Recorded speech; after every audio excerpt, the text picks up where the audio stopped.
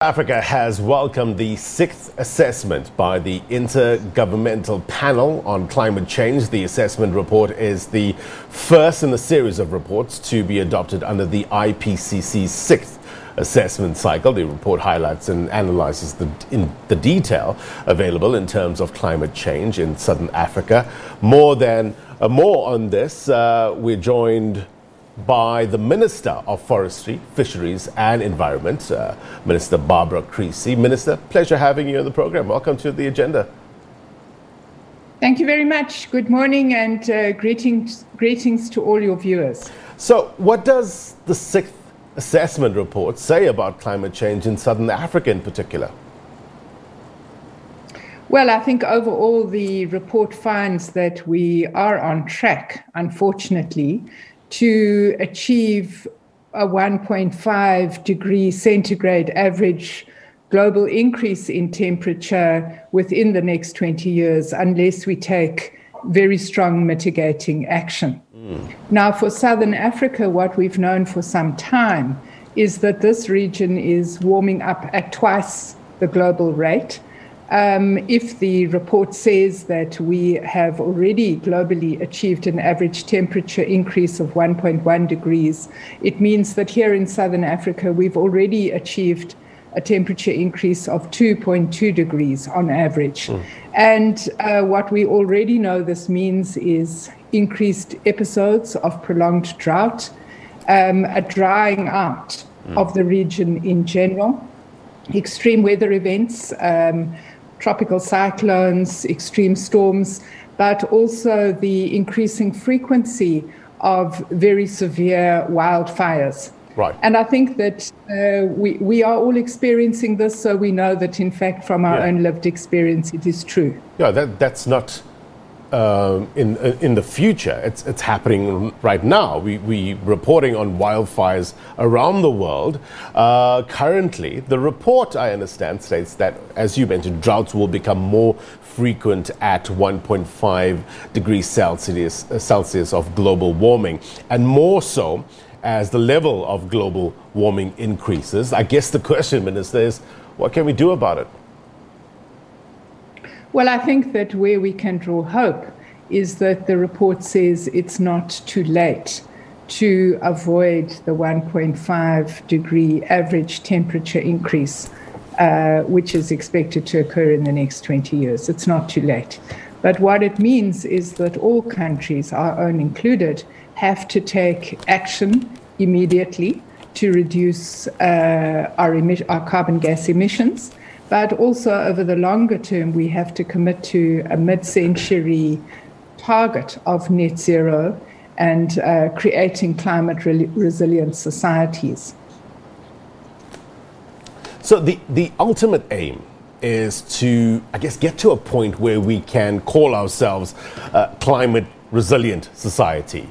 But I guess, Minister, transitioning to a low carbon economy, it comes with a lot of pushback, maybe, from some role players. What sort of pushback are you getting from industry and I guess from society in general? Well, I think where we've got to start is by understanding that South Africa, although we only contribute 1% to global emissions, we are in the top 20 carbon gas emitters in the world.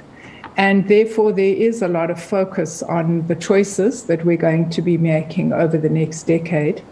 The major part of our emissions comes from our power generation. And I think we can draw strength from the fact that Eskom itself has indicated a willingness to achieve net carbon zero by 2050.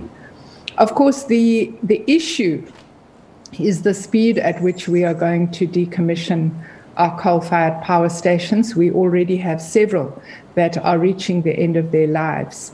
But a major issue that we have to look at is how are we going to provide employment and livelihoods for those communities that are primarily in Mpumalanga, who are totally dependent at this stage on the coal value chain. There's some very interesting socio-economic research that Eskom has been doing, looking on the one hand at what are the risks and how many jobs are actually at risk. And on the other hand, looking at whether it's possible to repurpose power stations so that we can save the direct jobs, but through developing other industries in the area, also address the question of the indirect jobs. Yeah.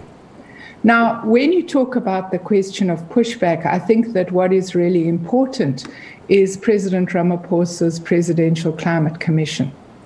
This brings together civil society, organized labor, business, and government. And together, we are researching and identifying pathways that can lead us to this mid-century commitment of net zero. South Africa, I understand, will be submitting its revised nationally determined contribution to mitigate greenhouse gas emissions to the United Nations Framework Convention on Climate Change ahead of COP26. What are some of the changes, Minister, you will be submitting? Look, we're still in the process. The original proposal that we put out for public comment saw us bring forward our peak plateau decline trajectory by 10 years. So we're now saying we will begin our decline in carbon emissions in 2025, not in 2035, as was originally the case. Secondly, the proposal we put out has said that we aim to reduce emissions by 27% by 2030. Now, the Climate Commission has proposed more ambitious targets.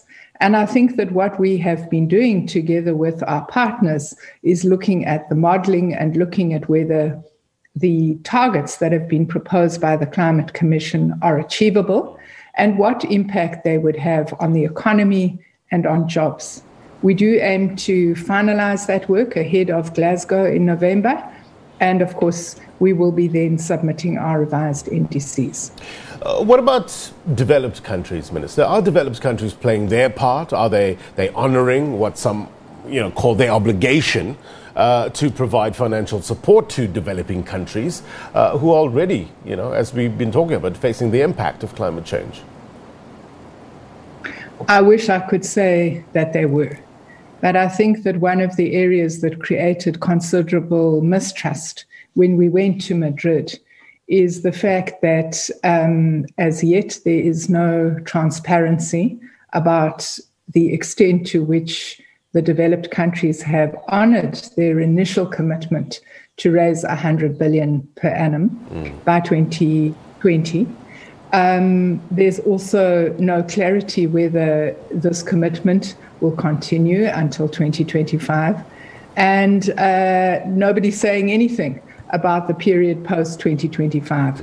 Now, why this is serious is that the OECD estimates that over the next 15 years, developing countries will require in the region of 3 to 4 trillion US dollars in order to climate-proof their built infrastructure, transition their economies, make agricultural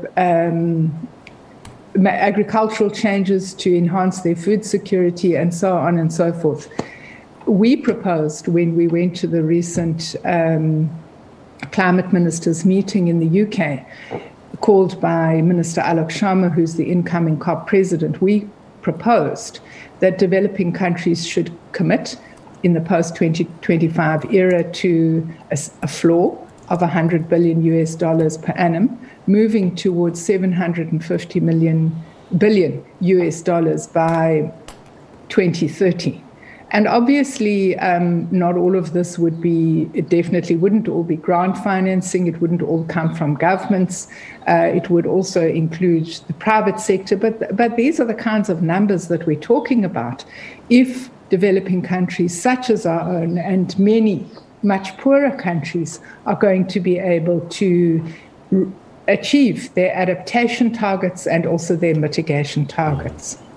Important conversations, no doubt. The impact is being felt. We thank you, Minister, for coming on, explaining the 6th assessment by the Intergovernmental Panel on Climate Change. It's an important contribution, I guess, to enhance scientific understanding on climate change. Minister, thank you very much indeed for breaking it down. Be well. Thank you. All right, Minister.